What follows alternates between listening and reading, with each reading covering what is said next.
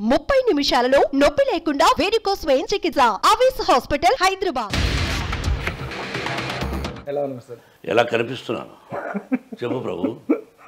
చాలా హెల్తీగా చాలా గ్లామర్ గా కనిపిస్తున్నారు. అంటే ఇంతకుముందు ఎప్పుడన్నా అన్హెల్తీ కనిపించాను? ఎప్పుడూ లేదు. ఇప్పటికీ యూఆర్ కంటిన్యూయింగ్ ద సేమ్. ఇప్పటికంటే 35 సంవత్సరాల క్రితం నేను అసిస్టెంట్ డైరెక్టర్ గా, మీరు హీరోగా చేసినటువంటి నేనే రాజు నేనే మంత్రి సినిమాలో తొలిసారిగా మిమ్మల్ని నేను అసిస్టెంట్ డైరెక్టర్ ఇదిలో కలిశాను. ఆ రోజున ఏ ఎనర్జీతో అయితే ఉన్నారో అదే ఎనర్జీ, అదే హెల్తీగా మీరు ఇప్పుడు కనిపిస్తున్నారు. రియల్లీ గాడ్స్ గ్రేస్ అది. ప్రభు, ఇది తల్లిదండ్రుల ఆశీస్సులు. ముఖ్యంగా మన ఆరోగ్యం ఉంటే నిష్కల్మషంగా మనసులో ఏదీ దాచుకోకుండా ఓపెన్గా మాట్లాడుతున్నంతకాలం ఆరోగ్యంగా ఉంటుంది. చిన్న చిన్న తలనొప్పులు రావచ్చు, జ్వరాలు రావచ్చు, ఇంకో కాలు నొప్పి రావచ్చు, ఇంకోటి రావచ్చు. కానీ ఆరోగ్యంగా ఉండాలంటే మనసులో ఏమీ దాచుకోకుండా ఉన్నట్టు మాట్లాడాలి. కల్లా కపటం లేని తనమే మీ ఆరోగ్య రహస్యం అనుకోవచ్చు. అంతే. మార్చి 19th మీ బర్త్డే అనేటువంటిది ఎప్పుడు కూడా మీ శ్రీ విద్యా నికేతన్ స్కూల్లో నేను నిర్వహిస్తుంటారు. ఎన్ని సంవత్సరాలుగా చూస్తున్నా కూడా మీ బర్త్డే వేరే చోట జరగడం అనేది ఇంతవరకు నేను చూడలేదు. పర్టికులర్ రీజన్ ఏంటంటే ప్రభు, పుట్టినరోజు జరుపుకోవాలనే కోరిక, ఆశ లేదు నాకు. నేను నటుడైన తర్వాత 1975 నవంబర్ 22 స్వర్గనరకం. 76 గవకని ఎవరో నీ పుట్టినరోజు ఎప్పుడే అన్నారు. నా పుట్టినరోజు అని గుర్తులేదే అని నాన్నగారిని అడిగాను. మార్చి 19th అన్నారు. సంవత్సరం ఇప్పుడు అక్కర్లేదనుకో, ఏ సంవత్సరం అయితే ఉంది ఎవరు ఓహోకో వాళ్ళు అనుకొని సరే అందరూ సెలబ్రేట్ చేసుకుందాం అనుకుంటే ఫస్ట్ విజిపి గార్డెన్లో సెలబ్రేట్ చేసుకున్నా 1976. 6 నెలల తర్వాత.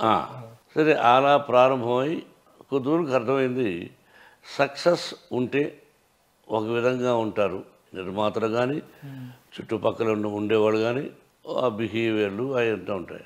ఎందుకు బర్త్డే చేసుకోవాలి, ఎందుకు వీళ్ళందరినీ పిలవాలి, వాట్ ఫర్, ఎందుకు ఈ పబ్లిసిటీ అని అర్థమయ్యి శ్రీ విద్యానికేతన్ ఇంటర్నేషనల్ స్కూల్ పెట్టిన తర్వాత అరమరికలు లేని పిల్లలు, కల్మషం లేని పిల్లల మధ్య సంవత్సరానికి ఒకసారి యాన్యువల్ డే చేయాలి. సరే ఆ యాన్యువల్ డే మార్చి 19th పెట్టుకుని ఆ రోజున పిల్లల మధ్య చేస్తూ ప్రారంభించాను. 93 నుంచి ఇంటర్నేషనల్ స్కూల్తో ప్రారంభమైనటువంటి ట్రస్టు ఈ రోజున మోహన్ బాబు యూనివర్సిటీ, అంటే మోహన్ బాబు విశ్వవిద్యాలయం. తెలుగులో నన్ను కులపతి అంటారు, ఇంగ్లీష్లో ఛాన్సలర్ అంటారు, మీ అందరికీ తెలిసిందే. ఎక్కడో ఉపాధ్యాయ వృత్తిలో ఉన్నవాడిని ఆ తర్వాత అప్రాంటిస్గా, అసిస్టెంట్ డైరెక్టర్గా పనిచేసి నటుడిగా ప్రారంభించి ఈ రోజున ఇవన్నీ వచ్చాయంటే కేవలం నా తల్లిదండ్రుల ఆశీస్సులు, భగవంతుని ఆశీస్సులు, నన్ను ఆదరించిన ప్రేక్షకుల ఆశీస్సులు. మీ నట జీవితాన్ని కనుక ఇన్ని సంవత్సరాల నట జీవితాన్ని చూసుకున్నట్టు ఎన్నెన్నో ఒడిదుడుకులు, ఎన్నెన్నో కష్ట సుఖాలు, రకరకాలైనటువంటి ఎత్తుపల్లాలు కనిపిస్తుంటాయి. భయంకరమైనటువంటి కనిపిస్తూ ఉంటాయి. అయితే ఈ స్థాయికి చేరుకోవటం వెనుక ఎవరికైనా 3 విషయాలు కలిసి రావడం. ఒకటి టాలెంట్ ప్రతిభ, రెండవది హార్డ్ వర్క్ కష్టపడి పనిచేయటం, మూడవది అదృష్టం. ఈ మూడింటిలో ఏది కలిసి రావటం వల్ల మోహన్ బాబు ఈ స్థాయిలో ఉన్నారు అంటే ఏం చెప్తారు మీరు? ఫస్ట్ది హార్డ్ వర్కే. హార్డ్ వర్క్తో పాటు భగవంతుని ఆశీస్సులు ఉండబట్టి ఇంత ప్రయాణం సాగించగలిగాం. కష్టాలంటావా, పగవాడికి కూడా, నాకు పగవాళ్ళు లేరనుకుంటాను, పగవాడికి కూడా నా కష్టాలు రాకూడదు, వద్దు. నా కష్టాలు నాతోనే పోని, నా పిల్లలకు కూడా ఉండకూడదు. నేను చేసే మంచి పనులు ఆ ఆశీస్సులు నా బిడ్డలకు ఉండనే. ముందుగా నటుడుగా తీసుకున్నట్లయితే ఏ నటుడి కెరీర్లోనూ లేనటువంటి మలుపులు, ట్విస్టులు మీ జీవితంలో కనిపిస్తాయి. మనకు మహానటులు ఎంతోమంది ఉన్నారు, రామారావు గారు, నాగేశ్వరరావు గారు, ఇంకా ఎంతోమంది మహానుభావులు ఉన్నారు. నో డౌట్ ఉన్నారు. అయితే ఎవరి జీవితంలోని ట్విస్టులు మీ జీవితంలో మాత్రం కనిపిస్తుంటాయి. ఎలాగంటే హీరోగా ఎంటర్ అయ్యారు, విలన్గా మారారు, తర్వాత దాదాపు చాలా కాలం మీరు మళ్ళీ మేకప్ వేసుకోలేదు అనుకుంటారు. స్వర్గనరకం తర్వాత గ్యాప్, చిన్న పాత్రలే వేశారు తప్ప గ్యాప్ వచ్చింది మీకు. చిన్న పాత్రలు అంటే బయట ఎక్కడ చేయలేదమ్మా? చేయలేదు. చిన్న పాత్రలు అంటూ చేయలేదు. గురువు గారి దగ్గర సరదాగా ఇది చేస్తావా ఇది చేస్తా తప్ప బయట కంపెనీలో ఎక్కడ మనం చేయలేదు. ఆ తర్వాత భలే దొంగలు ఒక తారా స్థాయికి తీసుకెళ్ళేది కృష్ణ గారు. నేను చక్కెర పేరక్క అంటూ ఒక మేనరిజం, చక్కెర మేరక్క అన్నాను. విపరీతమైన పాపులారిటీ ఆ మేనరిజానికి. ఆ మేనరిజమ్స్ అనేటువంటి పాపులర్ అయింది కూడా ఆ సినిమా నుంచి. అవును. అంతకుముందు ఎస్వి రంగారావు డైలాగులు చెప్పేవారు కదా తప్ప తర్వాత అది కంటిన్యూ చేసినటువంటి ఘనత మీదేదే. అయితే అట్లా హీరోగా స్టార్ట్ అయ్యారు, విలన్గా టర్న్ అయ్యారు, మళ్ళీ కొంతకాలానికి హీరో అయ్యారు. మళ్ళీ కొంతకాలానికి విలన్ అయ్యారు, మళ్ళీ హీరో అయ్యారు, ఫైనల్గా హీరోగా సెటిల్ అయ్యారు. తర్వాత ఈ రోజున క్యారెక్టర్ యాక్టర్గా విభిన్నమైనటువంటి పాత్రలు పోషిస్తారు. ఫైనల్గా ఎస్ సక్సీడెడ్ అనేటువంటి టర్నింగ్స్ మాత్రం మీ దగ్గరే కనిపిస్తుంది. ఎందుకు ఇన్ని టర్న్స్ రావాల్సిన అవసరం లేదు? ఫెయిల్యూర్స్ వచ్చాయిగా, వరుసగా సక్సెస్ వచ్చారంటే ఓకే. నేను విలన్గా ప్రసిద్ధికి ఎక్కాను, కమెడియన్ విలన్, క్యారెక్టర్ ఆర్టిస్ట్గా. అవి లేనప్పుడు హీరోగా చేసాం, హీరోగా ఒక సక్సెస్, హీరోగా ఫెయిల్ అయ్యింది. 2-3 వరుసగా ఫెయిల్ అయిపోయే లోపల ఖాళీగా ఉండడం ఎందుకని విలన్గా యాక్ట్ చేశాను. నేను విలన్గా యాక్ట్ చేసి హీరోగా వచ్చాను కదా, ఆ విలన్ గ్యాప్ అలాగే ఉండిపోయింది. I feel till today. కాబట్టి డైలాగులు ఎన్ని రకాలుగా చెప్పాలనో విలన్గా చెప్పాం. హీరోగా అన్ని రకాల మరుపులు ఉండవు నాకు తెలిసినంత వరకు. ఏదో కొన్ని సినిమాలు తప్ప, పెదరాయుడు, అడవిలో ఉన్న అట్లాగా తప్ప, విలన్గా రకరకాలుగా విరుపులు, మ్యారేజమ్స్ ఆయన చేయొచ్చు. అంటే నటుడుగా మీరు ఎంజాయ్ చేసిన విలన్ గానా? హీరోగా కూడా కొన్ని పాత్రలు, అల్లుడు గారు, అసెంబ్లీ రౌడీ గారు పెళ్ళం, బ్రహ్మ, మేజర్ చంద్రకాంత్, పెదరాయుడు, అల్లరమొగుడు, సో ఇలా ఒక లిస్ట్ ఉంది. అంటే ఆ శ్రీలతలు ఎక్కువగా ఉండవు. దొందరదా లైట్గా ఉన్నా మరి ఘోరంగా ఉండవు. ఒక ఫ్యామిలీతో ఈ సినిమా చూడొచ్చు, నా కూతురుతో ఈ సినిమా చూడొచ్చు అనే చిత్రాలు తీసాం.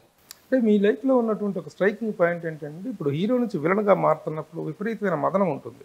వచ్చి విలన్ పాత్ర చేయాల్సి వచ్చింది, మళ్ళీ అదొక ఫాల్గా ఫీల్ అవ్వటం. ఎస్, హీరో క్యారెక్టర్ నుంచి మళ్ళీ విలన్కి రావటం అంటే ఒక ఫాల్గా, ఒక డౌన్ అయిపోయినట్టుగా ఫీలింగ్. మీరు ఎలాంటి మానసిక సంఘర్షణ అనుభవించేవాళ్ళు ఆ రోజుల్లో? ప్రభు, నాకు నేనుగా హీరో వేశాను, అక్కడ ఫెయిల్ అయితే మళ్ళీ ఇక్కడికి వస్తున్నాను అని ఆవేదన కానీ దిగులు కానీ లేదు. హీరోగా ఫెయిల్ అయ్యానే, నేను తీసిన సినిమా ఫెయిల్ అయ్యానే, డబ్బు పోగొట్టుకున్నానే అని దిగులుండేది తప్ప విలన్గా వేయడానికి సిగ్గు పడాల్సిన అవసరం లేదు. నటుడు ఏ పాత్ర అయినా వేయాలి, అదృష్టం రావాలి. నన్ను ఆశీర్వదించారు ప్రజలు. అదే మహానటుడు అన్నయ్య అన్నాడు, ఏమది బ్రదరు జాతకం మాకు అర్థం కావడం లేదు. అటు విలన్ అంటారు, అటు హీరో అంటారు. మన ఆంధ్ర ప్రేక్షకులు వారిని విలన్గాను హీరోగాను అన్ని రకాల పాత్రలు వారికి ఆశ్చర్యిస్తూ అందజేశారు అని ఆశ్చర్యపోతుంటాడు. అన్నయ్య నాగేశ్వర కూడా చెప్పిన సందర్భాల్లో. అలాగే ఇప్పుడు మీ కెరీర్లో మిమ్మల్ని నిలబెట్టిన నిర్మాత ఎవరు అంటే ఏం చెప్తారు సార్? ఎవరు కాదు, నాకు నేనే. కష్టం వచ్చినా నష్టం వచ్చినా నాకు నేనే. నాకెవరూ సహాయం చేయలే, ప్రకృతి సహాయం చేసింది. ఫెయిల్ అయినా సక్సెస్ అయినా నా బాధ నేనే పడ్డాను. నా ఆస్తులు నేనే సంపాదించిన ఆస్తులు అమ్ముకున్నాను. నేను అమ్ముకున్నాను, సంపాదించిన మంచి మంచి ఆస్తులన్నీ అమ్ముకున్నాను. ఎందుకు? సినిమాలు తీసి సాధిస్తాను అనుకున్నాను. మళ్ళీ సాధించగలిగాను. సాధించగలిగే శక్తిని భగవంతుడు ప్రసాదించాడు. కాబట్టి టుడే వీ హ్యావ్ యూనివర్సిటీ. సొంత బ్యానర్ అనేటువంటిది ప్రారంభించాల్సినటువంటి సందర్భము, అవసరం మీకు ఏమర్పడింది? అప్పట్లో విలన్గా హీరోగా అన్ని విధాలుగా బ్రహ్మాండంగా తీసుకున్నారు. అంటే మీరు సొంత బ్యానర్ స్టార్ట్ చేయకముందే మీరు ఒక సెలబ్రిటీ హీరో. గృహప్రవేశం ప్రభాకర్ గారు, జయసుధ గారు హీరోయిన్. అలాని కాదు, చాలామంది హీరోలు సొంత బ్యానర్లు పెట్టారు. అది చూసి అరే మనం కూడా సొంత బ్యానర్ స్టార్ట్ చేద్దామని అన్న నందమూరి తారక రామారావు గారు, మా అన్నయ్య, ఆ అన్నయ్య చేతుల మీదుగా విజయగార్డెన్లో ఫస్ట్ కొబ్బరికాయ కొట్టించాను. సొంత బ్యానర్ స్టార్ట్ చేయడానికి మీకు మనకి ఇన్స్పిరేషన్ హీరోలు ఇద్దరు ఉన్నారండి. ఒకరు రామారావు గారు, ఒకరు కృష్ణ గారు. అవును. అండ్ వాళ్ళిద్దరు చేసినంత వెంచరస్ ప్రొడక్షన్ అనేటువంటిది ఎవరు చేయలేదు. మిగతా చాలా మంది ప్రొడ్యూసర్లు వాళ్ళిద్దరి స్థాయిలో ఎవరు చేయలేదు. వీళ్ళిద్దరిలో ఎవరు మీకు ఇన్స్పిరేషన్ ఓన్ బ్యానర్ విషయంలో? అట్లా అప్పట్లో ఏమి అట్లా అనుకోలేదు ప్రభు. కాకతాళీయంగా జరిగిందే కానీ నిర్మాతగా ఒకరి ఇన్స్పిరేషన్ కాదు. మీరు బ్యానర్ స్టార్ట్ చేయడం అనేటువంటిది మీ గురువు గారికి ఇష్టం ఉందండి? అప్పట్లో ఆయనకి ఇష్టం ఉండేది కాదు, ఈయన డబ్బు పోగొట్టుకుంటాడేమో అని. అల్లుడు గారితో స్టార్ట్ అయినటువంటి మోహన్ బాబు గారి ఫేస్ అనేటువంటిది తిరుగు లేకుండా అప్రఖ్యాతంగా సాగింది. సొంత బ్యానరే. అదే సొంత బ్యానర్లో ఈ రోజున మీకు చాలా చాలా ఫెయిల్యూర్స్ ఎదురవుతాయి. అడుగు భయపడతావు ఎందుకు? భయపడలేదు. ఫెయిల్యూర్ కాని వాళ్ళు ఎవరు? ఫెయిల్యూర్స్ వస్తున్నాయి. ఫెయిల్యూర్స్ మనం కొనుక్కోవాలి, అవి వస్తున్నాయి. అంటే మన ప్రయాణంలో ఎక్కడో తప్పు జరుగుతూ ఉంది. అంటే మన సెలక్షన్లో తప్పు జరుగుతూ ఉంది. మనం దర్శకుడు కానీ, అది కథ కానీ, ఎన్నుకునే విధానంలో తప్పు కానీ. ప్రేక్షకులు ఎప్పుడూ గొప్పవాళ్ళే, మంచి పిక్చర్స్ ఆదరిస్తారు. మంది తప్పు ఎస్ ప్రయాణంలో, అంటే సెలెక్ట్ చేసుకునే విధానంలో. ఇదే మైండ్ అప్పుడు సెలెక్ట్ చేసింది, అదే మైండ్ ఉండేది. భగవంతుడు అది ఇచ్చింది భగవంతుడే, ఇది ఇచ్చింది భగవంతుడే. కాబట్టి there is a failures, I have failures.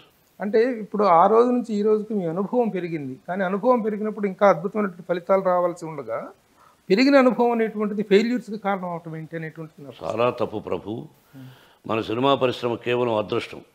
Select చేసేది కథా రచయిత, దాన్ని ఇష్టపడేది దర్శకుడు, వాళ్ళిద్దరూ చెప్పిన దాన్ని ఇష్టపడేది నిర్మాత, ఆ ముగ్గురు చెప్పిన దాన్ని ఇష్టపడేవాడు హీరో.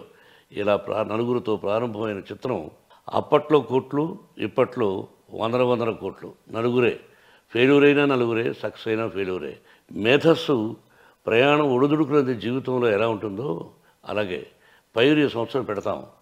ఈ సంవత్సరం ఒక ఎకరాకు 40 బస్తాలు అయితే నెక్స్ట్ ఇయర్ కూడా 40 కాదు 50 వస్తుందని ఇంకోటి ఏదో ప్రయత్నం చేస్తాం.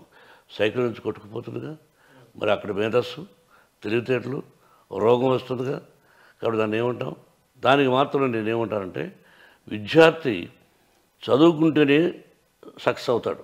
బాగా కష్టపడి అంటే రాత్రింబగళ్ళు ఏకాగ్రతతో చదివితే వాడు సక్సెస్ అవుతాడు. మనం ఏకాగ్రతతో సినిమా తీస్తాం, అయినా ఫెయిల్యూర్ అవుతాం.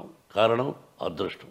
ముందు అదృష్టం అని నా భావం. ఈ మధ్య కాలంలో 2 సినిమాల విషయంలో సన్ ఆఫ్ ఇండియా ఒకటి, జిన్నా ఒకటి, ఈ 2 సినిమాల మీద మీరు చాలా ఎక్స్పెక్టేషన్స్ పెట్టుకున్నారు. ఆ ఫెయిల్యూర్స్ మీకు ఎలాంటి బాధను కలిగించింది? ప్రభు, సన్ ఆఫ్ ఇండియా ప్రయోగం అని చెప్పాను. ఈ ప్రయోగం సినిమాలు మనకు ఎందుకు 200 రూపాయల టికెట్ పెట్టి అని రాలేదని నేను అనుకుంటున్నా. ప్రయోగాత్మకమైనటువంటి చిత్రాలు అప్పట్లో ఓకే, కానీ ఇప్పుడు ఏమున్నాయి చెప్పు? అన్ని 100 కోట్లు ఖర్చు పెట్టి సినిమాలు తీస్తున్నారు. జిన్నా ఫెయిల్యూర్కి ఈ రోజుకి నాకు అంత పట్టలేదు. అంటే అది ఇట్ ఈస్ ఎక్స్ట్రార్డినరీ మూవీ. దీనిలో వేస్తున్నారు, దీనిలో ఎంత అద్భుతం ఆ రిజల్ట్. అంటే దానికి కారణాలు కొంతమంది ఇలా చెప్తారు, ఇలా చెప్తారు, అలా చెప్తారు, కానీ అది కూడా మళ్ళీ అదృష్టం వినాలి అంతే. మామూలు నిజంగా తను విష్ణు కెరియర్లో ఢీ, దూసుకెళతా, దేనికేం రెడీ, అలా కొన్ని సినిమాలు ఉన్నాయి. వాటన్నిటికంటే మించిన నటన కానీ పర్ఫార్మెన్స్ కానీ చేశాడు. అద్భుతం. మీరు కానీ విష్ణు కానీ మనోజ్ బాబు కానీ ఎక్కడా కూడా పర్ఫార్మెన్స్ విషయంలో ఫెయిల్ అయినట్టు వాళ్ళు నటులుగా వీళ్ళు ఫెయిల్ అయినటువంటి ఇది రాలేదు. Thank you. కానీ కెరీర్ పరంగా చూసుకుంటే సక్సెస్ ఫెయిల్యూర్ పరంగా చూసుకుంటే మాత్రం ఒక బ్యాడ్ పీరియడ్ నడుస్తుందా, ఒక దురదృష్టం, మీరు ఇందాకన్నట్టు దురదృష్టం నడుస్తుందా అర్థం కాదు. నువ్వు ఒకదానికి అప్రిషియేట్ చేయి. నటులుగా వీళ్ళు ఫెయిల్ అవ్వలేదు, క్యారెక్టర్ వైజ్ ఫెయిల్ అవ్వలేదు, కథా విధానంలో ఫెయిల్యూర్ అవుతున్నా అని చెప్పావు. చాలా సంతోషం. క్యారెక్టర్గా యాజ్ ఎ బిహేవియర్గా తప్పు జరిగి ఉంటే దిగులు పడాలి. I very happy. ఈ రోజు కాదు రేపు కదా 2 సక్సెస్ వస్తుంది. I feel proud for that. They are very good actors. Mohan Babu గారు, మానసిక సంఘర్షణ అనేటువంటిది మనిషిని రకరకాలుగా ఆలోచింపజేస్తుంది, రకరకాలుగా బాధకు గురి చేస్తుంది.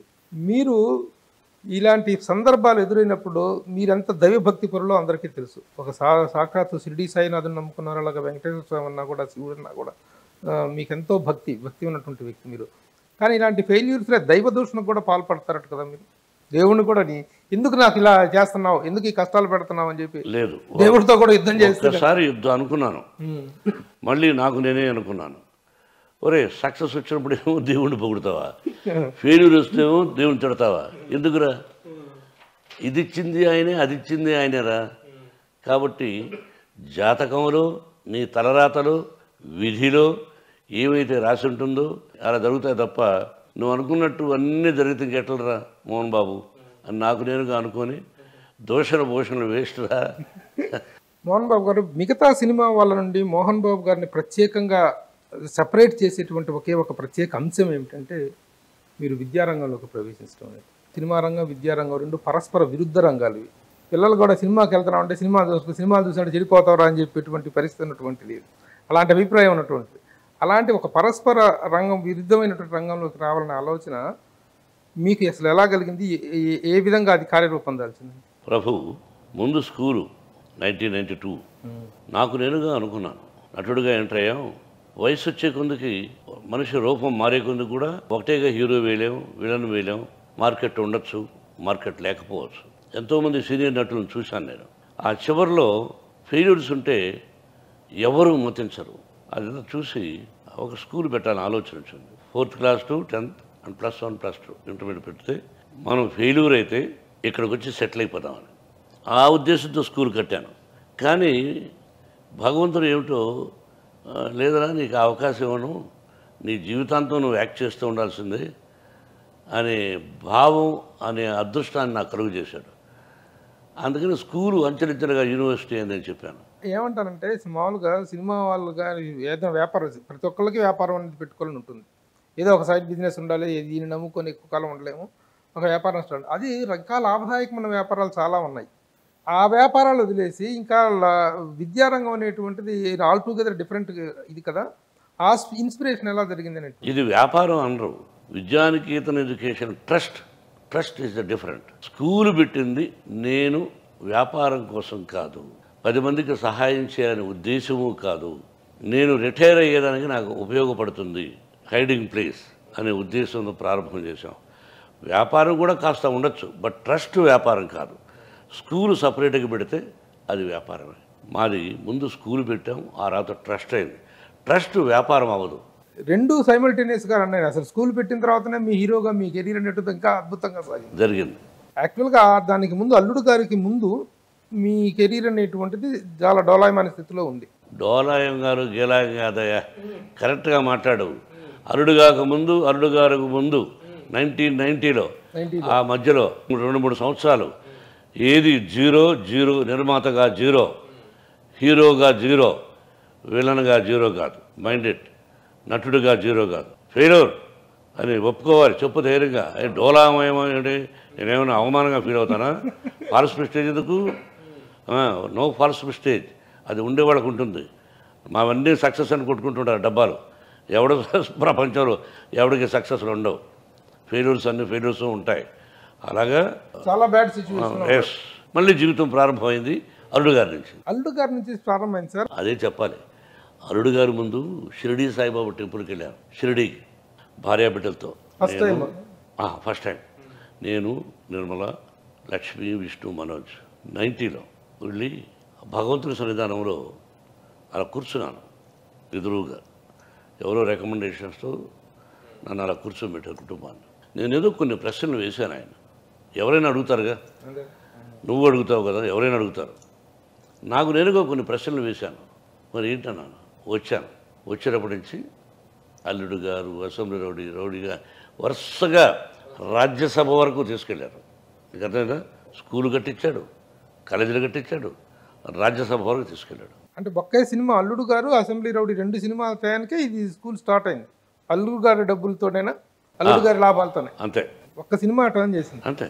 అంటే అంతకుముందు ఎన్ని సినిమాలకు ఒక సినిమాలో వచ్చిన 5-6 సినిమాలు ఇల్లు కూడా అమ్ముకున్నానే.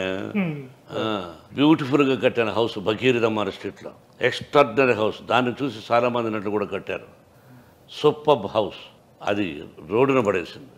Get out rascal. ఏ సినిమా సార్ అంత రోడ్డున పడేసింది? ఏదో అయింది, రోడ్డు పడేసింది. మళ్ళీ పిల్లలందరినీ తీసుకొని వచ్చి ఫ్లాట్స్లో ఉన్నాను. ఏ ఇల్లు కట్టకముందు ప్రారంభం కార్ షెడ్, పెళ్ళైన తర్వాత ఒక చిన్న ఫ్లాట్, ఆ ఫ్లాట్ నుంచి సొంత హౌస్, మళ్ళీ సొంత హౌస్ నుంచి again go to the flat, అట్లా వెళ్ళాను. ఆ దానిలో ఎవరు ఒక్కరు సహాయం చేసిన వాళ్ళు లేరు. ఎవరి సహాయానికి నేను చేయి జాచలేదు. I went like that. Again from there the God has given something to me. ఏ షిరిడీ సాయినాథునికి టెంపుల్కి వెళ్ళానో అదే షిరిడీ సాయినాథుని టెంపుల్ మన ఇన్స్టిట్యూట్ దగ్గర కట్టాము. మీరు చూసారా దేవాలయం? షిరిడీలో సాయినాథుడు ఎలా ఉన్నాడు, ఇక్కడ కూడా సాయినాథ నగర్, అదే షిరిడీ సాయినాథుడు, అదే రూపంతో అంశం అలా వచ్చి కూర్చున్నట్టుంది. నువ్వు అక్కడికి వెళ్ళక్కర్లే, ఇక్కడ చూస్తే చాలు, ఇంత దూరం వెళ్ళక్కర్లే. అందుకే వెంకటేశ్వర స్వామి దర్శనానికి వచ్చిన ప్రతి ఒక్కరూ ఇక్కడికి వచ్చి ఈ బాబా దర్శనం చూసుకుని వెళుతున్నారు.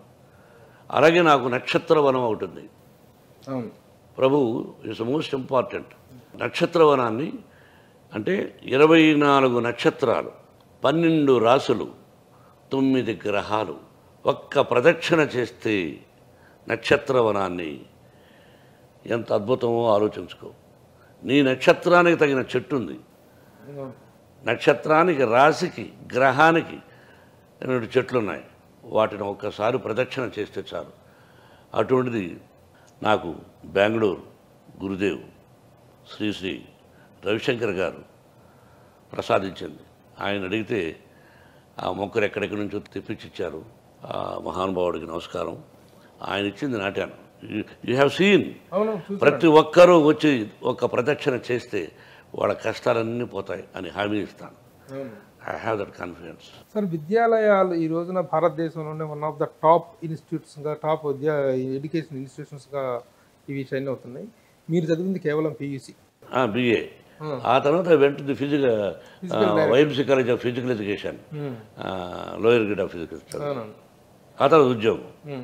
ఇంత గొప్ప విద్యాలయాన్ని తీర్చిదిద్దడానికి కావాల్సింది విద్యార్హతల కంటే కూడా క్రమశిక్షణ అనేటువంటిదే ప్రధానమైనటువంటి క్వాలిఫికేషన్ కదా. ఆ క్వాలిఫికేషన్తోనే మీరు ఈ స్థాయికి ఎదిగారనేటువంటిది అందరి అభిప్రాయం. 100% క్రమశిక్షణ, పట్టుదల, దీక్ష, అంతే.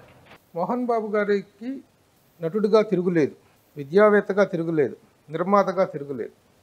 మరొక ఫేజ్ ఉంది రాజకీయ నాయకుడు అనేటువంటిది. ఆ రాజకీయ నాయకుడి పొలిటికల్ కెరీర్ అనేటువంటి దాని విషయానికి వస్తే మిమ్మల్ని మీరు ఎలా అనలైజ్ చేసుకుంటారు?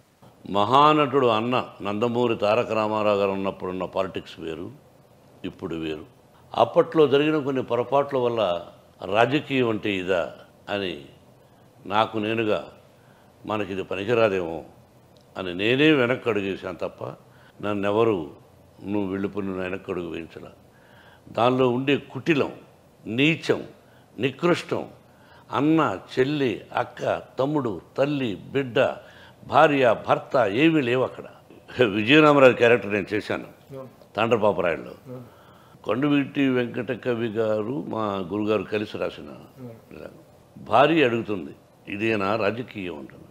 రాజకీయం రాజుల నవనాడుల్లో ప్రవహిస్తుంటుంది, రాజనీతి పురాణంలో పదిలంగా ఉంటుంది. ఇంకోటి ఏదో అడిగితే అవును ఇది రాజకీయం, చిరునవ్వులు చిందిస్తూ చిచ్చుపెట్టడమే రాజకీయం, ఆత్మీయత నటిస్తూ అవసరం తీర్చుకోవడమే రాజకీయం, అనురాగాన్ని ప్రదర్శిస్తూ వెన్నుపోటు పడవడమే రాజకీయం, ఈ పదవీ భద్రతకు ధర్మాధర్మాలు చూడకుండడమే రాజకీయం. ఈ రాజకీయాన్ని పాటించిన వాడు ఏనాడు రాజ్యాధికారానికి రాలేడు, ఒకవేళ వచ్చినా ఎంతో కాలం నిలవలేడు. అర్థమైందా? 30 సంవత్సరాల ముందు చెప్పిన డైలాగ్. కాబట్టి నువ్వు అడిగిన దానికి ఆన్సరు ఇప్పుడు కూడా చూస్తున్నావు. అటువంటి రాజకీయాలకు నేను దూరంగా ఉండడమే మంచిదనిపోయింది. కాకపోతే కొన్ని కారణాల వల్ల ప్రచారానికి వెళ్ళవలసి వచ్చింది బంధువర్గులు కాబట్టి. అంత తప్ప రాజకీయాలకు నేను పనికిరాను. ఉన్నట్టు మాట్లాడేవాడు పనికిరాడు. ఏదైతే నేను డైలాగ్ చెప్పానో ఆ విధంగా ప్రవర్తించేవాడు. రాజకీయంలోకి ఎంటర్ అయిన వెంటనే కలుషితమైపోయి ఆ పక్కన పోలీసు వాళ్ళని, ఆ సైరల్ని, ఆ ఆర్టిఫిషియల్ నమస్కారాల్ని ఇవన్నీ చూసి ఆహా ఇదేనా స్వర్గం అంటే ఇదేనా అని ఫీల్ అవుతూ ఉంటారు చాలామంది. ఒరే పిచ్చివాడ, స్వర్గం నరకం, నరకం కూడా పక్కనే ఉంటుందిరా అనే భావం తెలియక అది. కాబట్టి don't ask me about the politics, I don't want it. మళ్ళీ రేపు పెడతారా అంటే ఈరోజు సంగతి ఈరోజు మాట్లాడతారు, రేపు సంగతి తెలియదు కదా. రామారావు గారి ప్రేరణతో మీరు రాజకీయాల్లోకి వచ్చారు తప్ప అంతకుముందుకు ఎప్పుడు రాజకీయ నేపథ్యం లేదు, రాజకీయ ఆసక్తి లేదు ఆయన దీంతో వచ్చారు. రామారావు గారు చనిపోయిన తర్వాత ఏ సంఘటనతో మీకు రాజకీయాల మీద ఇంత విరక్తి కలిగింది, ఇంత అసహ్యం వేసింది? అప్రస్తుతం, దానివల్ల లాభం లేదు, మోసం చేశారు. పలానాళ్ళు చెప్పుకోవడం ఇంకెందుకు, గతం కదా, జరిగిపోయింది అంతే.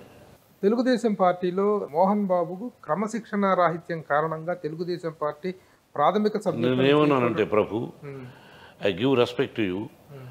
గతం జరిగిపోయిన దాని గురించి, 30 సంవత్సరాల ముందు జరిగిపోయిన దాని గురించి ఇప్పుడు ప్రజలకు తెలియజేయవలసిన అవసరం లేదు.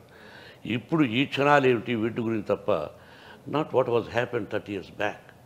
కానీ 30 years back what was happened I told you regarding the film industry, regarding the schools, regarding my character, ఇవన్నీ చెప్పాను. But why I don't want to. Okay మీకు ఆసక్తి లేనప్పుడు వాటి గురించి ప్రస్తావించాల్సింది లేనప్పుడు, కానీ ప్రస్తుతం కూడా ఏమిటి అనేటువంటిది ఒక ప్రశ్న లేదు. ఇంకెప్పుడు రాజకీయాల పట్ల మీకు ఆసక్తి కానీ 99% రాకపోవచ్చు, 99% రాకపోవచ్చు. ఒకప్పుడు మీరు బీజేపీకి ప్రచారం చేస్తే 18. ఈ రోజుకి బీజేపీ అంటే నాకు ఇష్టం. భారత ప్రధాని నరేంద్ర మోడీ గారు అంటే నాకు ఇష్టం. ఆయన భారత ప్రధాని కాకముందు కలిశాను, ఆ తర్వాత 4 సందర్భాల్లో కలిశాను. I like him, that's all. Sir, రాజకీయాల పట్ల మీకు ఒక విముఖత ఏర్పడటం అనేటువంటిది ఓకే, మీకు అనుభవాలు కానీ మీరు చెప్తున్నారు, మాట్లాడుతున్నారు. కానీ ప్రస్తుతము మీరు వైఎస్ఆర్సీపీ పార్టీలో ఉన్నారు. 2019 ఎలక్షన్స్లో ప్రచారం చేశారు. నో డౌట్ చేశారు. కానీ ప్రస్తుతం మీకున్నటువంటి ప్రాధాన్యత ఏమిటి పార్టీలో కానీ, తర్వాత ఎక్కడా కూడా మీ ఉనికి కానీ మీ ప్రాధాన్యత కానీ కనిపించలేదు ఆ పార్టీలో. దీనికి మీరేం చెప్తారు? కారణం ఏముంటుంది ప్రభు, మనం వెళ్ళాము, ప్రచారం చేసాం బంధువుగా, అంతవరకే. మిగతా ఏది మనం కోరుకోలేదు, కోరుకోను కూడా. మరి ఇక అటువంటిప్పుడు నేను ప్రధానికి మనం వెళ్ళొచ్చా? కానీ ఆ రోజున మీరు పార్టీలోకి వెళ్ళినప్పుడు మీకు పార్టీ పరంగా కానీ లేకపోతే విపరీతమైన గౌరవం దక్కుతుంది. మీకు ఒక గౌరవం అంటే ఏంటి? వాడు ప్రేమించారు, గౌరవించారు. పదం ఉంటేనే గౌరవమా? ఒక స్థానం మీకు ఇస్తారని లేదు. ఒక రాజ్యసభ కానీ ఒక నెవర్. భగవంతుని సాక్షిగా నేను ఎక్స్పెక్ట్ చేయలేదు. మీరు ఎక్స్పెక్ట్ చేయలేదు, కానీ మీ మీద ఎక్స్పెక్టేషన్స్ ఉంటాయిగా. మీ మీద ఎక్స్పెక్టేషన్ పెట్టుకోవడం తప్పు కాదు. తప్పు కాదు. ఇప్పుడు మా బోటోలో ఉన్నాము, ఎంతో కాలంగా మీరు తెలుసు, మీ అభిమానులు ఉన్నారు చాలామంది. మీ అభిమానులు ఒక ఆశ పెట్టుకోవటం, ఒక ఎక్స్పెక్టేషన్ ఉండటం అనేది తప్పు కాదు. అది ఆ పాలకుల ఇష్టాన్ని బట్టి ఉంటుంటుంది. నాలాగా వాళ్ళకి ఎంతోమంది ఉండొచ్చు. కాబట్టి దానివల్ల నేను అసలు ఆ ఊహ ఎదిలేనే లేదు. కానీ మీకు సరైనటువంటి ప్రాతినిధ్యం విలువ దాంట్లో లేదు, దక్కలేదు అనేటువంటి అభిప్రాయం ఒకటి ఉంది. దాన్ని ఎంతవరకు ఏకీభవిస్తారు మీరు?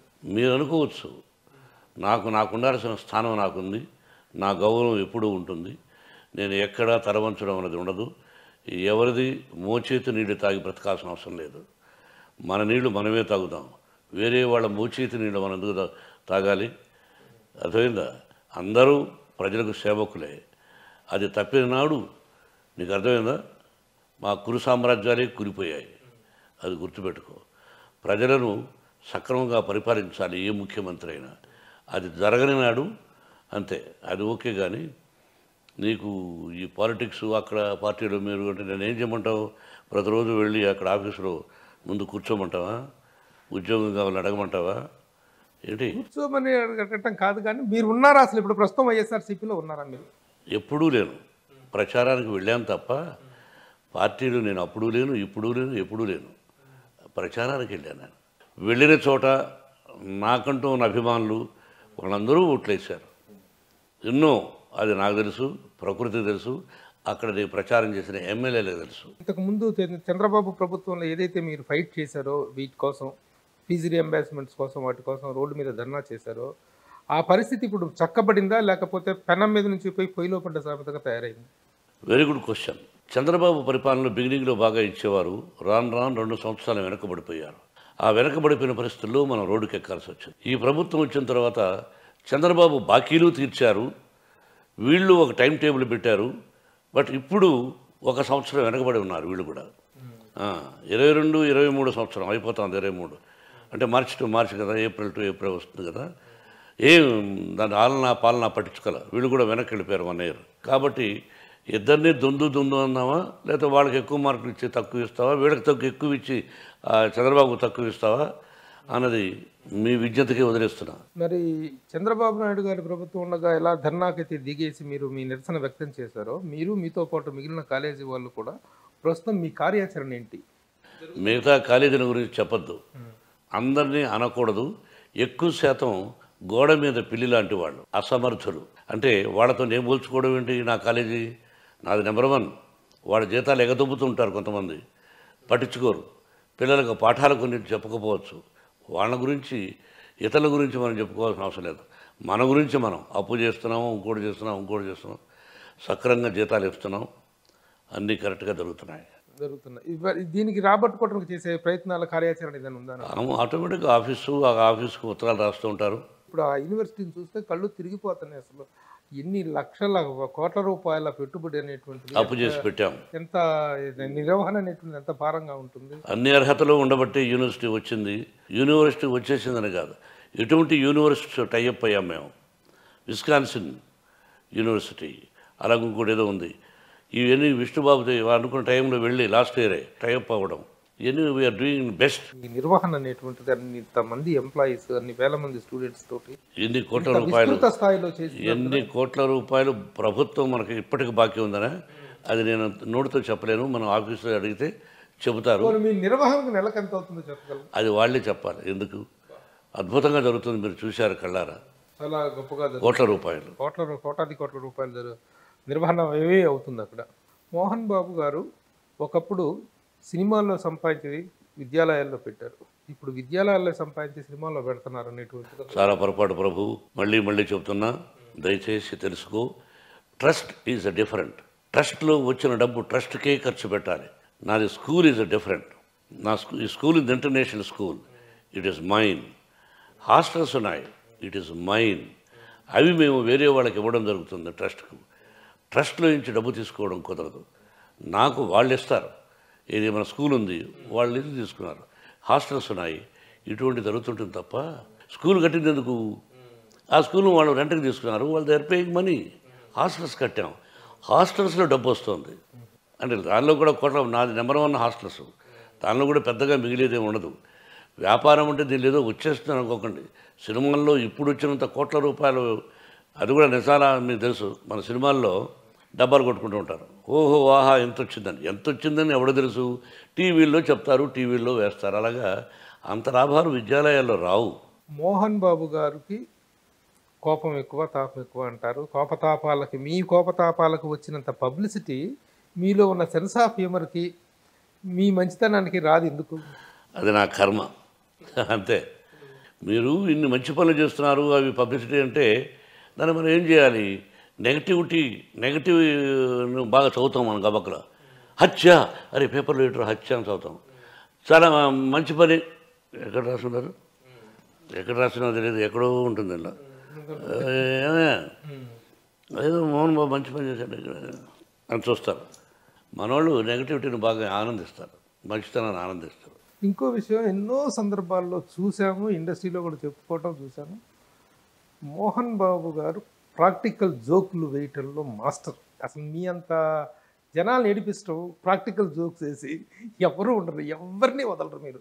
ఈవెన్ మీ గురువు గారిని వదలరు, కన్న కొడుకు విష్ణుబాబుని కూడా వదలరు మీరు. ఎందుకు ఈ ప్రాక్టికల్ జోక్స్, ఈ ప్రాక్టికల్ ఇది మీకు ఎందుకు? నేను అది శివాజీ గణేశన్ గారి దగ్గర నేర్చుకున్నాను. మహానటుడు శివాజీ గారు, కొంత నాగేశ్వరరావు గారి దగ్గర, రామారావు గారి దగ్గర కొన్ని ఒక టైప్ ఆఫ్ ఇది ఒక హ్యూమర్ ఉండేది. ఆ ఖాళీ టైంలో ఆ హ్యూమర్ అది నేను క్యాచ్ చేశాను.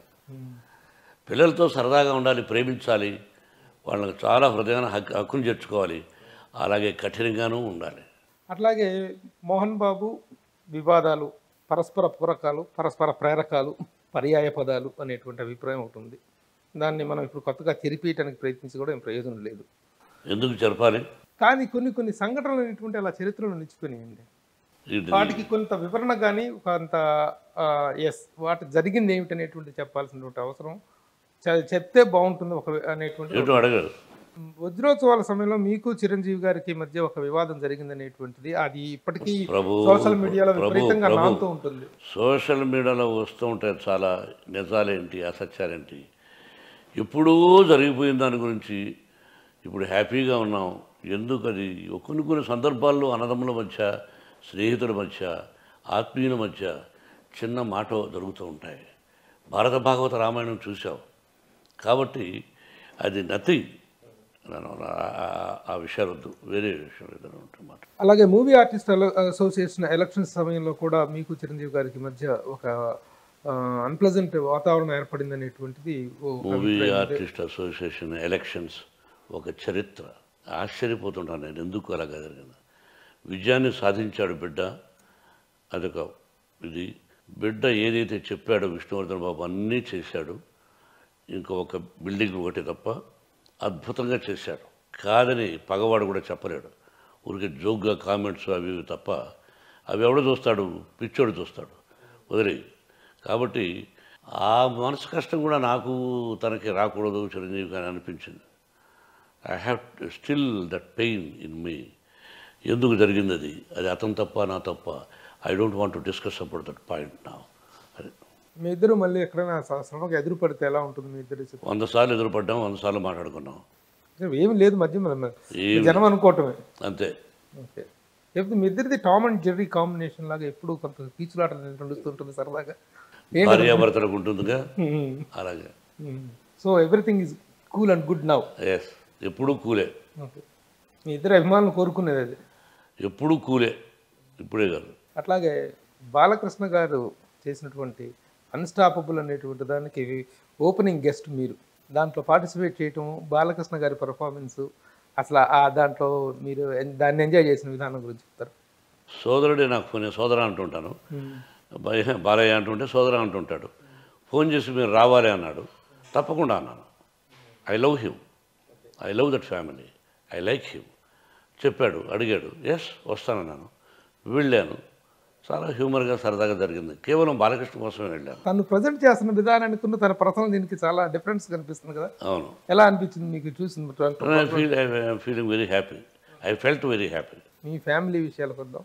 అందరూ మేకప్ వేసుకున్నట్టు ఆర్టిస్టులే, మీరు, Vishnubabu, Manoj and Manchu Lakshmi. How you feel about this? Very happy. అంతే, విద్యాలయాలు కూడా ఉన్నాయిగా, ఒక నటనారంగమే కాకుండా ఇటు కూడా చూసుకుంటున్నారు కదా బిడ్డలు. మంచు లక్ష్మి ఈ స్థాయి సెలబ్రిటీ అవుతుందని మీరు ఎక్స్పెక్ట్ చేశారా? ఊహించరా. లక్ష్మి ఇంత గొప్పగా 10 మందికి తను కష్టపడి 10 మందికి సహాయం చేస్తుందనే విషయాన్ని ఆయన ఎవరు ఎక్స్పెక్టెడ్. తను ఎన్నెన్నో కార్యక్రమాలు చేస్తూ ఆ డబ్బును పేద విద్యార్థులకు చాలా చోట్ల తను చేస్తున్న విధానాన్ని చూసి, ఎందుకమ్మా ఇంత కష్టపడతావు, ప్రభుత్వాలు చూసుకుంటాయి, నువ్వు నీ బిడ్డ ఏదో కాస్త కోస్త సంపాదించిన 10 రూపాయలు దానం చేయగాని ఈ ఎన్ని అసలు పెట్టి ఆ డబ్బు ఈ డబ్బు, నువ్వు ఇంటి దగ్గర జనం ప్రతిసారి నేను వెళ్ళినప్పుడు ఆ ఇంటి దగ్గర అమ్మ నేను మా కష్టాల్లో ఉన్నాం, తను ఏదో కాస్త నువ్వు సంపాదించేదే తక్కువ, దానిలో ఇచ్చేస్తుంటావు, ఎందుకు నీకు? ప్రజల కష్ట సుఖాలు తెలుసుకోవాల్సిన వాళ్ళు ప్రభుత్వం, ఆ ప్రభుత్వం చూసుకుంటుంది, నీకు ఎందుకు చెప్పు అంటే ఆ తెలంగాణలో ఎక్కడెక్కడో పోయి బిల్డింగ్లు కట్టించింది. మంచి పనులే, బట్ వై నువ్వు స్టెయిన్ తీసుకుంటున్నావని. మంచి చేస్తుంది కదా మీరు. ఫీల్ ప్రౌడ్ అయ్యా కూతురుగా. విష్ణు విషయంలో మీ ఎస్టిమేషన్స్ ఏంటి? తను ఇప్పుడు గురవుతున్న విధానం ఎలా అనిపిస్తుంది? నా దృష్టిలో ప్రభు, నా పిల్లలు ఎలా ఎలా ఎలా అని చెప్పుకోకూడదు. భగవంతుని ఆశీస్సులు, ప్రజల ఆశీస్సులు నా బిడ్డలకు ఉండాలి అని చెప్పుకోవాలి తప్ప ఎలా చేసేస్తున్నాము అలా చేసేస్తున్నాము చెప్పకూడదు. చెప్పడానికి నేను ఇష్టపడడం లేదు. They are very good, that's all. Administration, schools administrations, విద్యాలయాల administration they are very good. Vishnu చాలా కేపబుల్ అని తెలిసింది. మనోజ్ ఆల్సో వాడి దృష్టిలో వాడు కేపబుల్. తను ఏం చేస్తున్నాడు? తను మనోజ్కి ప్రధానమైన యాక్టివిటీ ఏంటండి? Manoj is doing now 3 or 4 pictures. ఇప్పుడే కొత్త పెళ్ళి కొడుకు అయ్యాడు కదా. Vishnu is pro chancellor. అతను దాదాపు 10-12 years నుంచి విష్ణు చూసుకుంటాడు విద్యాలయాలు. మనోజ్ వద్దనుకున్నాడు, రేపు చూపించచ్చేమో ఇంట్రెస్ట్. మొన్న మనోజ్ మ్యారేజ్ విషయంలో మీరు ఎందుకు అంత ఎమోషనల్ అవుట్ బర్స్ట్ అయ్యారు? ఎవరైనా అవుతాం కదా, ఏదైనా కొన్ని కానీ మీరు కొన్ని సందర్భాల్లో చాలా చిన్నపిల్లల్లాగా ఏడ్ చేస్తారు ఎందుకు? ముఖ్యంగా ఎవరైనా పెద్దవాళ్ళు నాకు కంట్రోల్ ప్రభు కొన్ని జ్ఞాపకాలు గురువు గారిది కానీ కృష్ణ గారి కొన్ని చోట్ల ట్రిగ్గర్ ఆన్ అయిపోతే మనల్ని కంట్రోల్ చేసుకోవడం కష్టం. గడిపిన క్షణాలు అవి అన్నీ ఏదో గుర్తొచ్చి గబకన ఇదైపోతుంటాను. ఎక్కడెక్కడంటే ఎప్పుడంటే వడ్డే రమేష్ గారు చనిపోయినప్పుడు దుఃఖాన్ని ఆపుకోలేక బోర్ నీట్ అంటే ఉన్న అనుబంధం. అంబరీష్ గారు చనిపోయినప్పుడు అనుబంధం అటువంటిది కదా.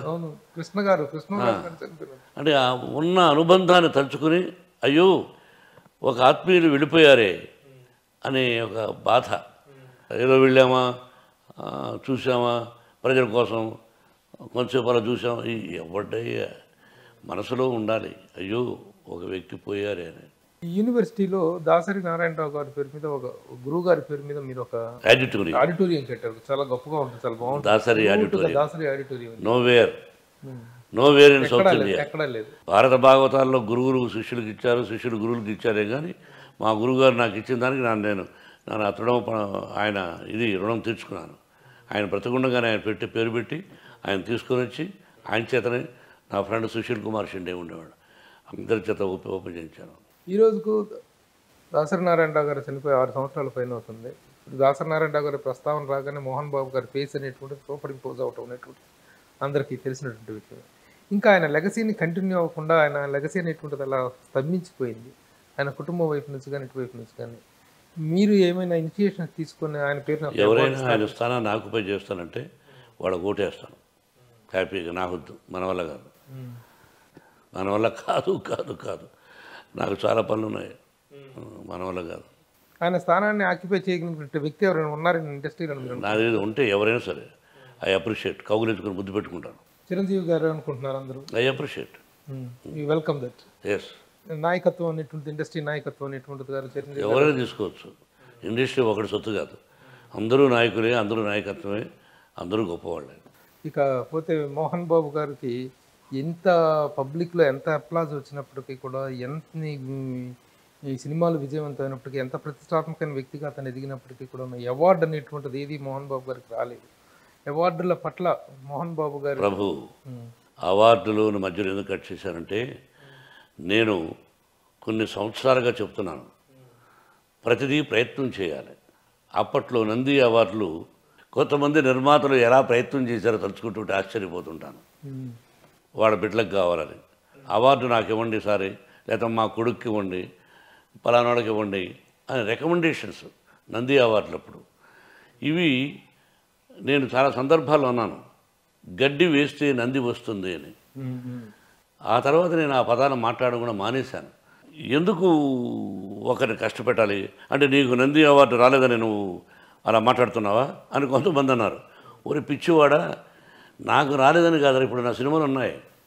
ఒక్క సినిమాకు లేదు. రాయలసీమ రామన్న చౌదరి, అల్లుడు గారు, అసమరుడి, పెదరాయుడు, అలరిమొగుడు, చరిత్రలో నిలిచిపోయిన సినిమాలు. ఒక్కదానికి అవార్డు లేదంటే రానివ్వకుండా చేశారు. మీరు అప్లై చేశారా సార్? అప్లై చేశాను. పెదరాయుడు ఈ రోజుకి నీకు ఆశ్చర్యంగా ఉంది. పెదరాయుడు దానికి ఎంతమంది, రాయలసీమ రామన్న చౌదరి అడ్డుపడిన వ్యక్తులు తెలుసు. వాళ్ళకు ఫోన్ చేసి కంగ్రాచులేషన్స్ అని చెప్పాను. ఏంటి అన్నారు, థ్యాంక్ యూ సార్, నాకు అవార్డు ఇవ్వకుండా పలాని ఒక చెత్త సినిమాకి ఇచ్చారు. అది కాదు, డోంట్ టాక్ టు మీ పెద్దగా వాళ్ళగా గౌరవిస్తున్నా, ఇంకా ఎంగిలి కూడితిని ఎందుకు బ్రతుకుతున్నారు మీరు? ఇంత వయసు వచ్చింది, మీరందరూ కమిటీ సభ్యులు, ఎంగిలి కూడి తినండి సార్, ఎందుకు అటువంటి పనులు చేస్తారు అని. నీకు తెలుసో లేదో, ఈరోజు చూడు సినిమా మనోజ్ది జుమ్మందనాలం, మనోజ్ బాబు యాక్ట్ చేశాడు. క్లైమాక్స్ సాంగ్ చూడు, ఇట్ ఈజ్ నభూతో నా భవిష్యత్తు. ప్రతి స్కూల్లోనూ ఆ పాట పెట్టుకోవాలి. చంద్రబోస్ రాశాడు. దానికి అవార్డు రావాలి, బిడ్డకు రావాలి, కాకుండా ఎవరో తీసుకున్నారు. నాకు తెలుసు ఆ విధంగా ఎందుకు వెళ్ళిందో. నవ్వుకున్నాను. నాకు అవార్డు కాదు కావాల్సింది, ప్రజల ఆశీస్సులు. సినిమా హిట్ అయితే డబ్బులు, మనం పెట్టిన డబ్బుల కంటే కూడా ఎక్కువ డబ్బులు రావాలి విత్ ఇంట్రెస్ట్. అది నాకు ఇంట్రెస్ట్ తప్ప అవార్డులు రివార్డు కాదు. You see today it self I didn't try. ఏదైనా ప్రయత్నం దైవయత్నం అంతే. నీకు పద్మశ్రీ వచ్చింది, అది ప్రయత్నపూర్వకంగా వచ్చింది, అలా వచ్చింది? అది నువ్వే తెలుసుకో. అది నేను చేసినటువంటిది దేనికి ఇచ్చారని మీకే తెలుసు. మీరు అన్ఫిట్ అని చెప్పి అది కూడా ఇచ్చేస్తా, కావాలంటే నీకు కావాలంటే ఇచ్చేస్తా, ఎవరిని అడిగినా ఇచ్చేస్తాను. మీరు అన్ఫిట్ అనేటువంటిది ఏం కాదు, ఎవరు ఫిట్ అనే వచ్చింది, అందులో అందరికి సందేహం లేదు. రామారావు గారు మీకంటే ఫిట్, అందులో డౌట్. అన్నయ్యకు పద్మశ్రీలు, పద్మభూషణులు, దాదాసాహెబ్ లెబులదయ, భారతరత్న ఇవ్వవలసినటువంటి మహానుభావుడు ఎన్టీ రామారావు గారు. గురువు గారికి మరి ఏం మాట్లాడతాం, ఇవన్నీ గురువు గారు ఏంటి, ఇవన్నీ వద్దు, అవార్డుల గురించి వద్దు, కానీ సరదాగా మాట్లాడుకుందాం. సరే, ఇదన్నీ వదిలేస్తే ఈ రోజున భారతదేశం అంతా హ్యాపీగా ఉరువు తొలగిపోతున్నటువంటి ఆస్కార్ అవార్డు అనేటువంటిది వచ్చింది. No doubt. మీ అభినందనలు, మీ అభిప్రాయం? ఆల్రెడీ చెప్పాను, రాజమౌళి చెప్పాను, కీరవాణికి చెప్పాను, ప్రేమరక్షతకి చెప్పాను, చంద్రబోస్కు ట్రై చేసి చెప్తున్నాను. We feel proud. Keeravani already అత్యద్భుతమైన చేశాడు కదయ్యా. పుణ్యభూమి నా దేశం, చరిత్ర ఉన్నంతకాలం ఉంటుంది మా అన్నయ్య సినిమా, మా సినిమా. అలాగే Rajamouli, we feel proud. Telugu Desam భారతదేశంలో ఆంధ్రప్రదేశ్ అనేది ఒకటి ఉంది అనేది ఎన్టీ రామారావు గారు అన్నయ్య ఎలా చెప్పాడో, అదేవిధంగా రాజమౌళి భారతదేశంలో ఒక తెలుగు రాష్ట్రం, అంటే 2 రాష్ట్రాలు, తెలుగు భాష ఒకటి ఉందని అది నిరూపించి ఆస్కార్ అవార్డు అతనికి వచ్చిందంటే I feel proud for that. మనందరం సెలబ్రేట్ చేసుకోవాలి. ఇండస్ట్రీ తరఫున ఒక సెలబ్రేషన్స్ కూడా జరగబోతున్నాయని తెలిసింది. నేను పార్ట్నర్గా ఉంటాను. రామారావు గారు అనేటువంటి ఒక మహానటుడి చలనచిత్ర జీవితం అనేటువంటిది ఒక ఫెయిల్యూర్ సినిమాతో కాకుండా ఒక విజయవంతమైన సినిమా మేజర్ చంద్రకాంత్ అనేటువంటి దాంతో ముగిసింది. మీరు ఎలా ఫీల్ అవుతుంటారా? I feel proud. అందుకు చరిత్ర ఉన్నంత కాలం పుణ్యభూమి నా దేశం సాంగ్ కీరవాణి చేసింది, ఇది మా మేజర్ చంద్రకాంత్. ఆ సినిమా తర్వాత అన్నయ్య ముఖ్యమంత్రి అయ్యారు. ఆయన చివరి చిత్రం, ఆ చిత్రం తీసి మళ్ళీ నన్ను రాజ్యసభకు పంపించారు. ఆయన ముఖ్యమంత్రి అయ్యారు. చరిత్ర ఉన్నంతకాలం నాకు ఆ పేరుంది. ఇప్పుడు నెక్స్ట్ మోహన్ బాబు గారి దగ్గర నుంచి సినిమా రూపంలో రాబోతుంది ఏంటి? వాట్ ఈస్ నేను ఒక అత్యద్భుతమైనటువంటి కథను రాశాను. ప్రతి సినిమా అత్యద్భుతం అనుకుంటాం. మీరు రాశారా? నేను హీరోగా మీరు హీరోగా నేను హీరోగా అతి తొందరలో ఒక మంచి పిక్చర్ రాబోతుంది. స్టార్ట్ చేయబోతున్నాను. మళ్ళీ ఐ విల్ షో వాట్ ఒక రాయలసీమ రామన్న, ఒక అసెంబ్లీ రౌడీ, వాటిలో ఎలా పౌరుషం, ఇది డైలాగులు, ఆ character I'm going to show after long long long time. ప్రయోగాలు వద్దు, అవి వద్దు, ఇవి వద్దు, జోకులు వద్దు. లెట్ us షో ఒక పవర్ఫుల్ క్యారెక్టర్. ఎవరు డైరెక్టర్? Not decided. ఇంకా త్వరలో మిగతా అన్ని డిసైడ్ అవుతున్నాయి. త్వరలో ఆంధ్రప్రదేశ్లో మిమ్మల్ని శతావిధాలుగా అభినందించాల్సిన విషయం షిరిడీ సాయిబాబా దేవాలయ నిర్మాణం. నిజంగా చూస్తుంటే ఒక ఆధ్యాత్మికమైనటువంటి దీంతో పరవశించిపోయేటువంటి గొప్ప దేవాలయాన్ని కట్టారు మీరు. అసలు ఆ వాస్తు కానీ అక్కడ విగ్రహంలో కనిపిస్తున్నటువంటి ఆ జీవ కళగాన్ని చూస్తుంటే చాలా అద్భుతంగా అనిపిస్తుంది. అసలు అంత ఆలయం కట్టాలనేటువంటి దానికి ప్రేరణ ఏంటి? ప్రభు దైవ సంకల్పం. నేను ఇంతకుముందు చెప్పాను, షిరిడీలో షిరిడీ సాయిబాబా ఎలా ఉన్నారో అలాగే ఉంది ఆ రూపం, అలాగే నవ్వుతున్నారు. విఘ్నేశ్వరుడు, దత్తాత్రేయుడు, నందీశ్వరుడు, విష్ణుమూర్తి కూర్మం అవతారం, షిరిడీ సాయినాథుడు, నక్షత్రవనం. తెలుగు వాడంటూ ఉంటే నాట్ ఓన్లీ తెలుగు ప్రజలు, ప్రతి ఒక్కరూ తెలిసిన వాళ్ళందరూ ఇక్కడ దేవాలయం ఉందని అది చూసి తరిస్తే చాలు ధన్యం. అంటే మీరు ఈ స్టేట్మెంట్ ఇస్తే ఆల్రెడీ అది కదా కాంట్రవర్సీ అయింది కదా. కాంట్రవర్సీ ఎవరు మూర్ఖుడు అనుకుంటే బాబాను అక్కడ షిరిడీకి వెళ్ళొద్దని లేదుగా. ఆయన ప్రతిరూపమే ఇక్కడ ఉందని చెప్తున్నారు. No doubt. ఇంత దూరం డబ్బు ఖర్చు పెట్టుకుని వెళ్ళడం ఎందుకు? వెంకటేశ్వర సన్నిధికి కనుక వస్తారు, ఇక్కడ రండి అని చెప్తాం. నా దేవుడు చాలా గొప్పగా ఉన్నాడు, నా బాబా చాలా అందంగా ఉన్నాడు, నా నక్షత్రం చాలా గొప్పగా ఉంది, ఇతరుల కష్టాలు పోతాయి, కమాన్ అని చెప్పడంలో I feel proud for that. Mohan Babu గారు, ఇప్పుడు మీ జీవితం అన్ని విధాలుగా ఒడిదుడుకులు ఎన్ని ఉన్నప్పటికీ కూడా మోహన్ బాబు అంటే ఒక ప్రతిష్టాత్మక వ్యక్తిగా ఇండస్ట్రీలో మీరు ఉన్నారు. మీ కుటుంబం ఉంది, మంచు కుటుంబం. అయితే ఈ మధ్యకాలంలో మీ ఫ్యామిలీ మీద విపరీతమైన ట్రోలింగ్స్ అనేటువంటి సోషల్ మీడియాలో నడుస్తున్నాయి. ఇవి మీకు ఎలాంటి ఒక పరిధి వరకు ఓకే పాజిటివ్గా తీసుకోవడం అనేది జరుగుతుంది, కానీ అవి కొంచెం మితిమీరిపోతున్నటువంటి పరిస్థితులు కనిపిస్తూ ఉన్నాయి. ప్రభు కనిపిస్తున్నాయి. మీ రియాక్షన్ ఏంటి దీని మీద? ప్రభు, నువ్వు నమ్మినా నమ్మకపోయినా నేను అవి చూడను, చెబుతూ ఉంటాను. అందుకే మిమ్మల్ని గురించి అలా వచ్చిందని. అది కూడా ఎక్కువ ఏదో ఒక సరదా ఏమంటుంది వచ్చిందయ్యా. నాకు పివి నరసింహరావు గారు ఒక మాట చెప్పారు, భారత ప్రధాని. నేను అప్పట్లో రాజ్యసభ సభ్యుడిని. ఇది వాస్తవం. నమ్మినా నమ్మకపోయినా వాళ్ళ మూర్ఖత్వం వదిలే. పేపర్లో వచ్చిన ప్రతిదానికి రియాక్షన్ ఇస్తే మన ఫేస్ చెడిపోతుందట. పేపర్లో అన్నీ రాస్తూ ఉంటారు, అన్నీ మంచి ఎందుకు రాస్తారు? రాస్తూ ఉంటారు, ఉన్నవి లేనివి లేవి ఉన్నవి రాస్తూ ఉంటారు. వాటిని చూసి ఆలోచించుకోవాలి తప్ప దానికి రియాక్షన్ ఇచ్చేస్తుంటే మన ఫేస్ పాడైపోతుంది అని ఆయన చూసావు ఎప్పుడు.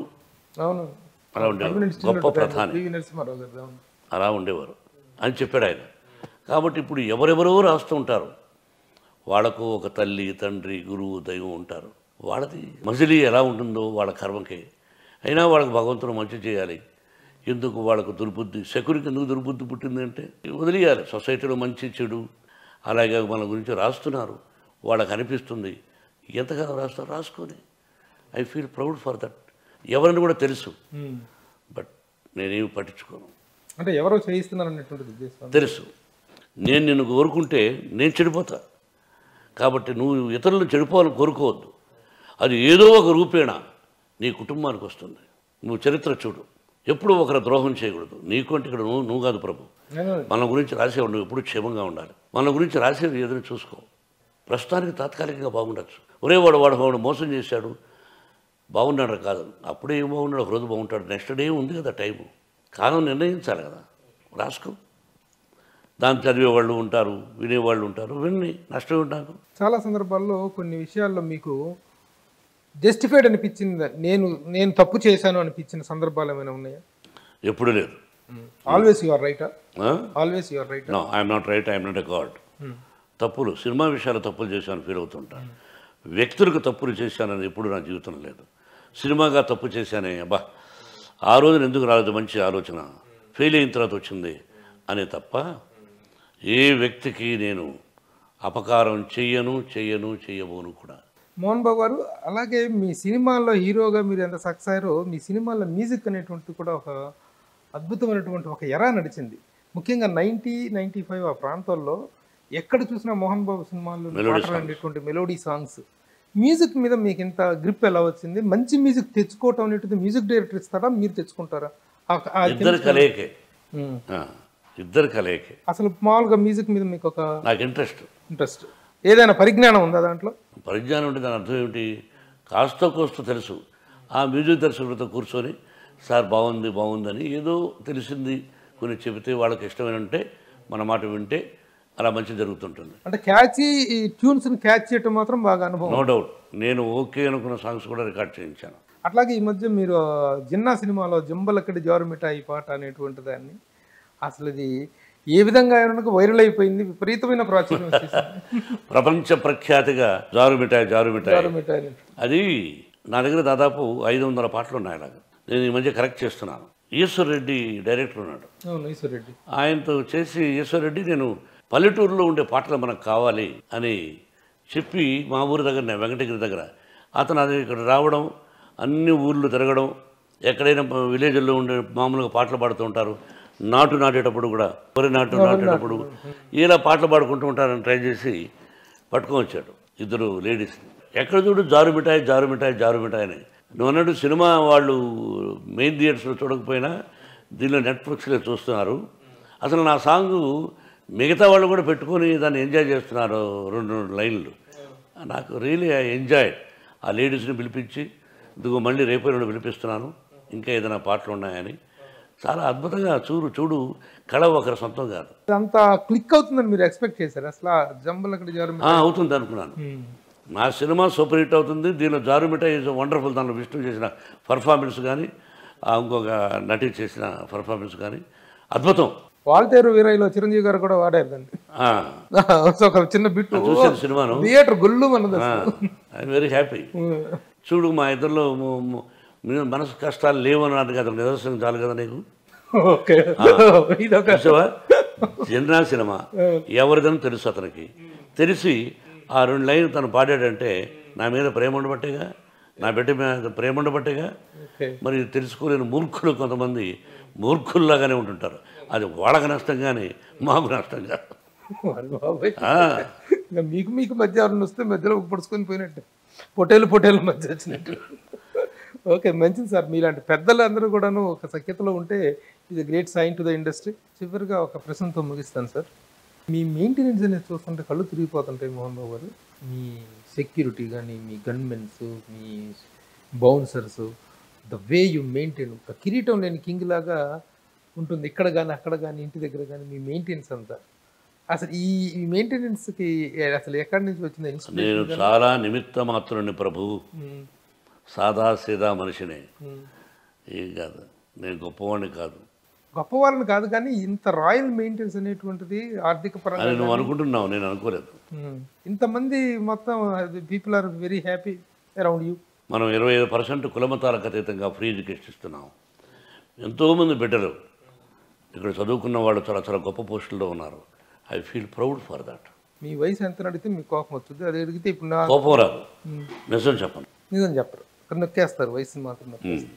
నా అన్నగారు ఎప్పుడో చెప్పినట్టు ఒకటి గుర్తుంది, నా కొడుకు ఇండిపెండెన్స్ స్వాతంత్రం వచ్చిన రోజున వచ్చిన సంవత్సరం పుట్టాడు నా కొడుకు అని అన్నారనేటువంటిది ఒకటి వచ్చింది.